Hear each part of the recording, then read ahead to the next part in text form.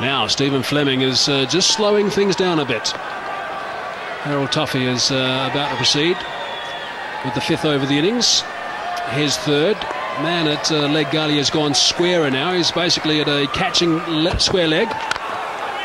Tendulkar just drives that one through the offside for 4. What a glorious shot that is. You will not see a better off drive than that, and it's in a pressure situation as well. And this is going to be the challenge for New Zealand, to be able to maintain the pressure from the other end. Overcooking the length, and a great bat. Just coming down on the ball.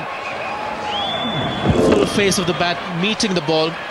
Elbows going high to get the power behind. Nice balance. So Fleming will have to find a bowler who can keep the pressure. Shane Bourne is just brilliant at the other end. And again, back-to-back boundaries for Sachin Tendulkar in exquisite style. This is Tendulkar of old. This is Tendulkar who made his debut at the age of 16. This is the way he used to play. The booming front foot drives. It's a good ball. There's nothing wrong with the ball at all. He's just a man supreme in confidence, and he's enjoying his time out there in the middle. You can see the exaggerated follow-through of the bat. Just stayed there for the picture. Oh, he loved it. And I think so did every cricket lover in the world, unless you happen to be a Kiwi.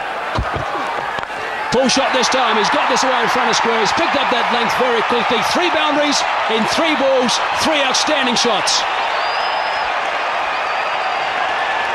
He knew exactly what the length was going to be.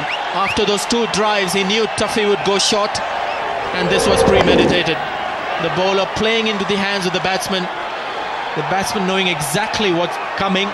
You can see the length very short. Not too much of pace behind it. Just 130.2 k's per hour. Short on pull for another 4. 3 consecutive 4s, and all great to watch.